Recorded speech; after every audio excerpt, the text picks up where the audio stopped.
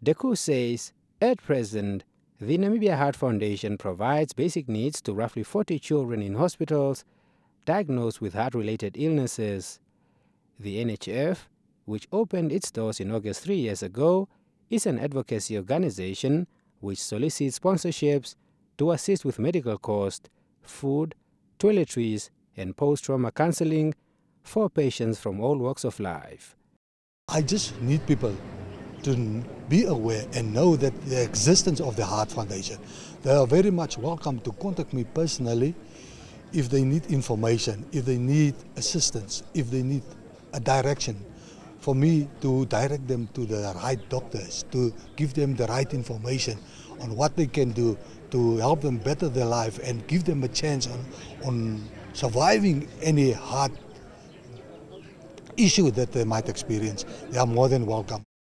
Meanwhile, Miss Namibia Kesia Shapley also joined the organization in pledging support towards its efforts to reach out to the vulnerable members of society who may struggle to access health care.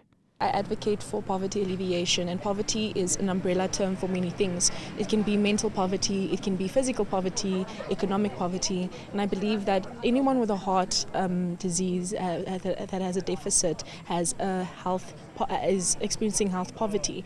And so for myself as Miss Namibia, I came here not just to spread awareness, but to be active in allowing the youth to understand the importance of being healthy, of living a healthy life, and to impact the community by helping them understand that Namibia has all the resources to live a healthy life, and that's why I'm here.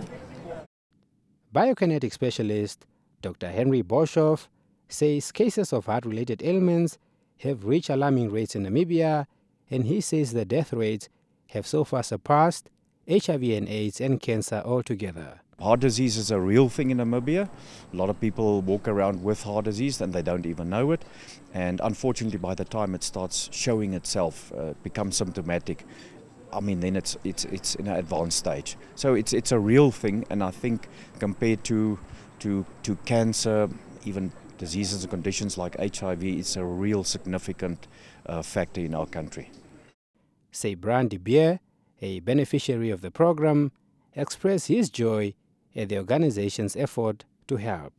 I've been involved in sports my whole life, being a healthy human being, living a good lifestyle, healthy lifestyle, and one even think that you will be a heart patient one day, and then when it happens, you realize that, listen, it can happen to anyone, and a platform like the Heart Foundation, just to create the awareness, to share with other heart patients, I think it's a good opportunity just for people to network and to get to know each other, get to know what is the risk involved, and that it can happen to anyone.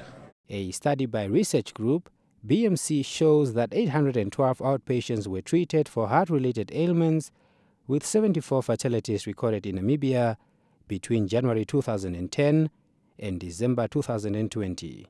An additional 1,463 were admitted in hospital over the 10-year period.